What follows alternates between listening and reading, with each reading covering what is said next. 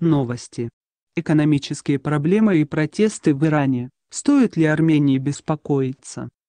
Множество непроверенных сообщений распространяются в интернете с целью показать, что якобы в Иране царит нестабильная ситуация, уверен армянский востоковед.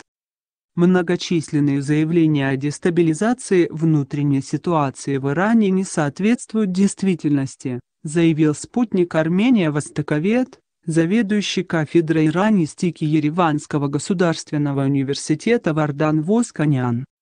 Ранее в сети распространились фотографии и видеоролики, на которых видно, как водители большегрузов протестуют против экономической политики властей страны. Авторы видеоматериалов утверждали, что водители сжигали фуры, а также устраивали потасовки с теми коллегами, которые не присоединились к забастовке. По мнению Восканяна, нужно проверить, насколько распространяемые в сети видеокадры соответствуют действительности, и выяснить, где это все произошло. Сейчас распространяется много непроверенной, преувеличенной информации. Единственная цель этих сообщений – создать впечатление, что в Иране царит нестабильность.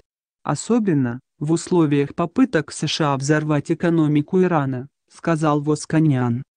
Он обратил внимание на то, что в последние дни курс доллара в Иране после недавнего роста значительно упал.